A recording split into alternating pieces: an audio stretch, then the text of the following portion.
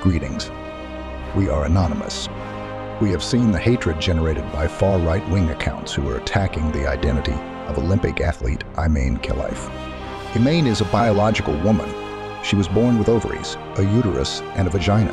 This hatred is being fueled by a fascist Italian government, MAGA conspiracy theorists, and Elon Musk.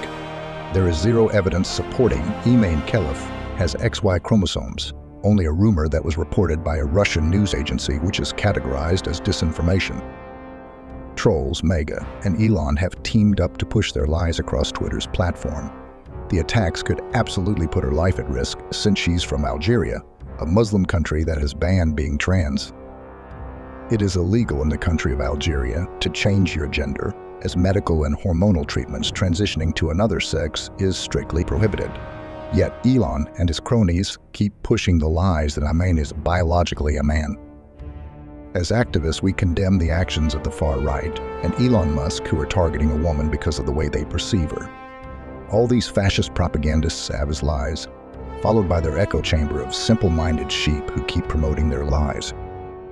We call on all people with empathy and compassion to call out the propagandist lies on social media, to push back against the disheartening threat of evil people who target innocents. We stand for the marginalized and the oppressed. We are anonymous. We are legion. We do not forgive. We do not forget. Expect us.